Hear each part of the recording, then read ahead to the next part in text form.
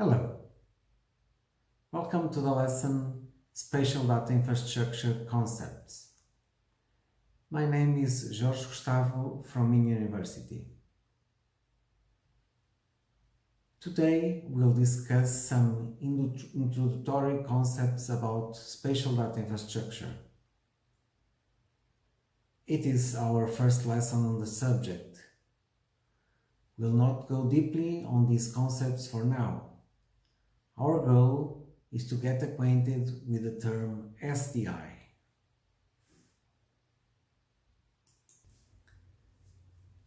Infrastructure are basic services, assets and facilities serving of a country, a city, or even an organization.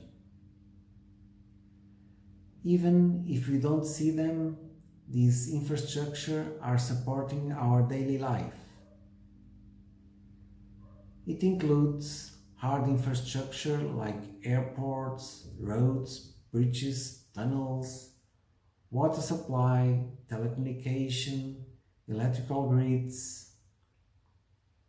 It also includes soft infrastructure such as health, education, financial and legal systems.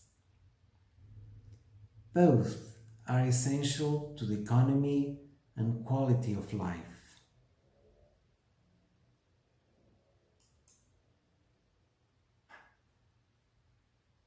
Two factors have contributed to the emerging of SDI. The great availability of geospatial data, the high cost of localization systems like global navigation satellite systems. These high costs could not be paid by the private sector.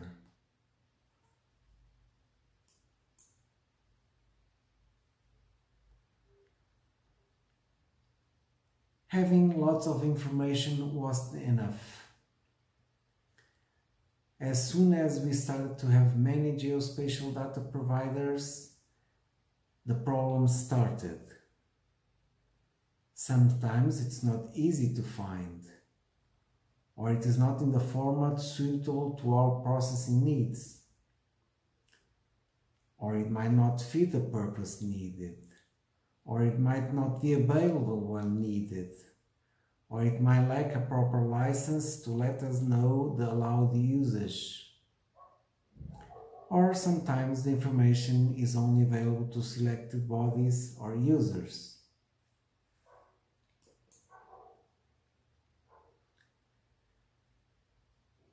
The great availability of geospatial data, the high costs of core data, and the limitations mentioned were recognized by governments, and many of them started developing spatial data infrastructures in the 90s.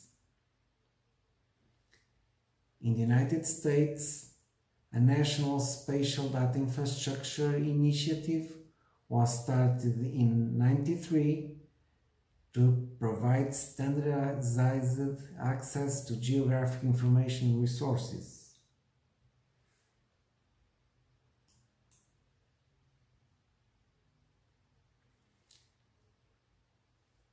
How we define a spatial data infrastructure? Let's consider three different definitions of SDI. The first one, the technology, policies, standards, and human resources necessary to acquire, process, store, distribute, and improve utilization of geospatial data, services, and other digital resources.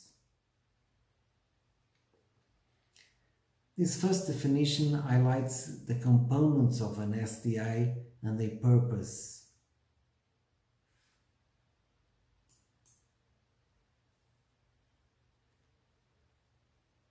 This second definition gives more importance on the coordination and flow of information among the stakeholders.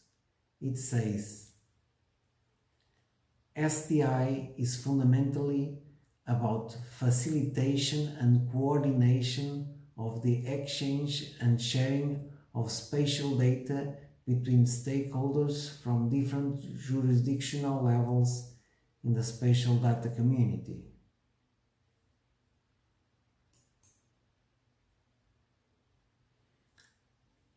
The third definition says SDI provides a basis for spatial data discovery, evaluation, and application for users and providers within all levels of government, the commercial sector, the non-profit sector, academia, and by citizens in general. This last definition refers to SDI as the basis where services and all users and providers can meet.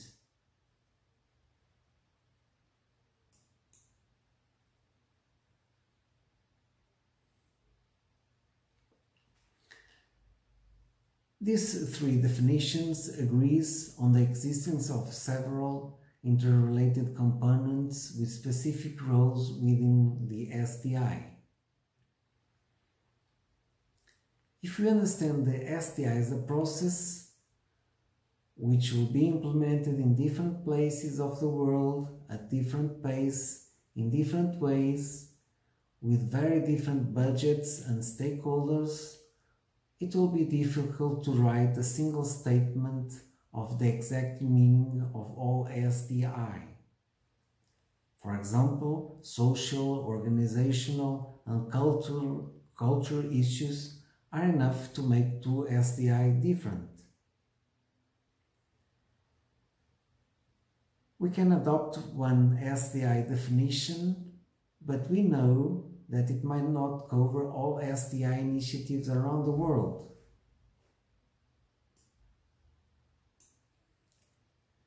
In the next lesson, we'll continue to define an SDI from its components.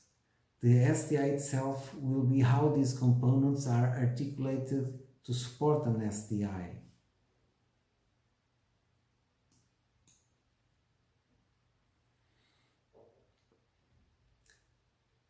Spatial data infrastructure plays a crucial role in areas such as planning, managing geological resources and energy, agriculture, land use, etc. Let's see some application examples that benefits from the existence of an SDI. Location-based services. This is a huge opportunity for business nowadays. These services requires a lot of interoperable services contribute to the final application that can run on a mobile phone. Health mapping. Good health services are really important for our quality of life. With a proper SDI, we are able to end phenomena like pandemic bird flu or outbreak of SARS, even if these phenomena go from country to country.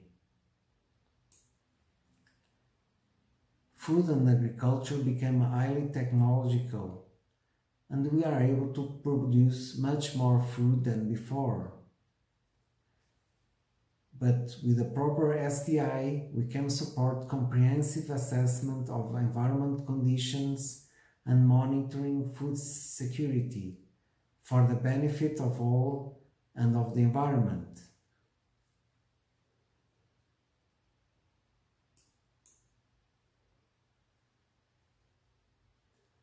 Finally, let's see two less important areas in terms of business, but very important regarding our quality of life and our planet resources.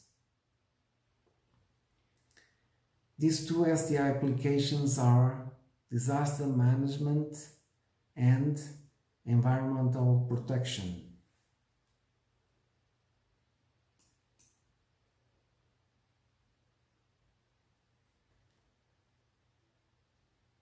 For those less familiar with these areas, disaster management can have two complementary perspectives. One relates with risk management and another relates with risk reduction. Disaster risk management refers to the systematic process of using administrative directives, organizations, operational skills and capabilities to implement strategies, policies, and improving coping capabilities in order to lessen the adverse impacts of hazards and the possibility of disaster.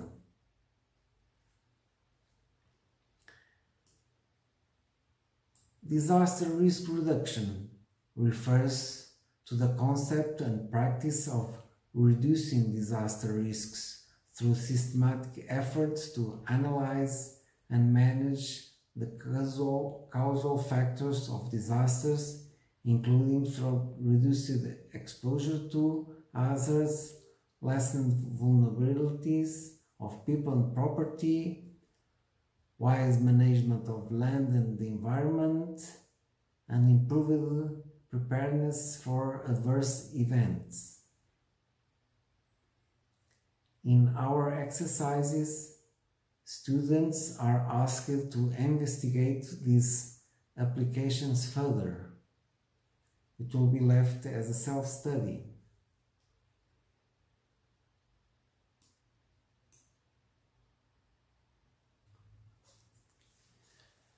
Environment protection is another activity that can only succeed if supported by a proper SDI. Here we took the OECD broad definition of environment protection, but in this course we are mostly concerned about the landscape and ecosystems.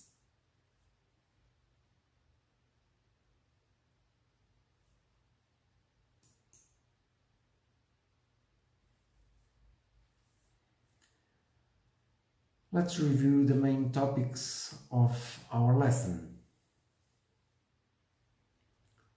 All around the world, governments provide infrastructure of various kinds, such as road networks or public health, essential to the economy and quality of life.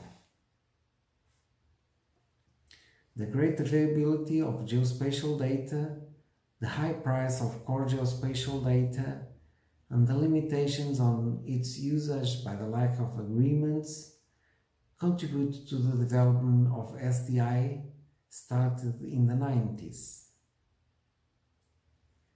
We defined SDI as a process based on agreements on policies and technology standards, supported by institutional cooperation that guarantee the availability and usage of geospatial information by all stakeholders. SDI enables business and has a very important economic perspective. Under the scope of this course, we ended by discussing the importance of SDI for better risk management and reduction, and to preserve natural resources and the existing natural environment.